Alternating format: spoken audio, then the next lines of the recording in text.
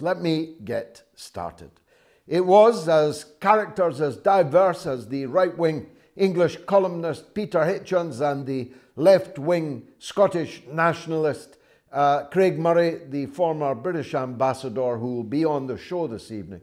A dark day, they said, in British history. A dark day, potentially a death knell to free journalism, investigative journalism, which scarcely still exists, and insofar as it has disappeared, has made a major contribution to the parlous circumstances in which we, in our countries in the so-called West, find ourselves in. I say so-called because many of us in the West don't agree with the regimes that have taken us here. Australia isn't in the West, but thinks that it is because of the way that it dresses.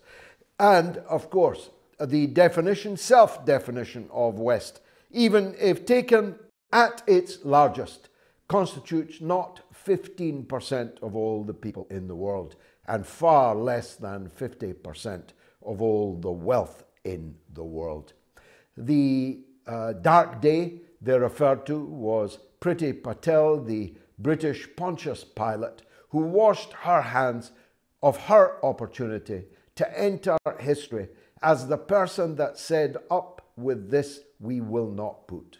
We will not prostitute ourselves completely to the United States of America. We will not go quietly into the good night that any regime in the world, if it's powerful enough, think one day Saudi Arabia, or if you're otherwise inclined, think one day China, one day ordering the British to deport to them someone who has offended, annoyed, transgressed against them.